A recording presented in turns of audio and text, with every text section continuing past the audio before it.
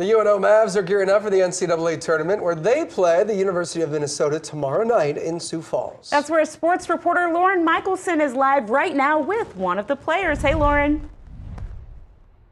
Hey, yeah, you guys here with Captain Nolan Sullivan ahead of tomorrow's big night. Nolan, all the work leading up to this moment. How are you feeling right now?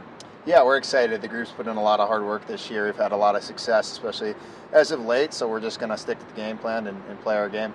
Now, belief's been the word thrown around a lot in this locker room this season. Tell me about how that came to be. Yeah, I think you got to build that and find your identity, and I think for this group we found a pretty solid identity and just being a hard team to play against and making it a long night on other teams. And so there's been, like I said, just a lot of hard work put in on a daily basis. I think we do a great job just enjoying the day-to-day, and it's been a fun group. Nolan, what sets this group apart so much compared to other teams you've played with? I just think we love the hard work. Like, we love the Mondays when nobody's watching. We love the travel days together. We love eating meals and just hanging out.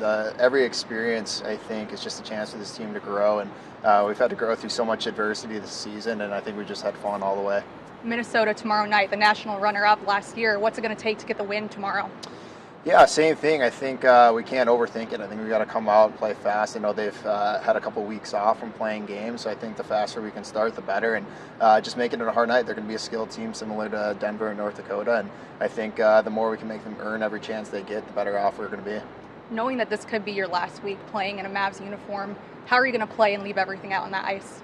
Yeah, I don't want to think about it, to be honest. So, no, it's exciting. This program's meant so much to me, and getting to come back for a fifth year has been so special. And to do what we've done this year and to earn a chance to be back in the NCAA tournament, I don't take it lightly. But once again, there's so many people and so much support, just doing the right thing day in and day out. And so, I'm not going to try to think more than tomorrow night and just enjoy the moment. And I think the more present we can be as a group, the better off we're going to be as a whole. Awesome, Nolan. Thank you so much. The Gophers and Mavs puck drops at 7:30 tomorrow night. Back to you. All right, Lauren, thank you.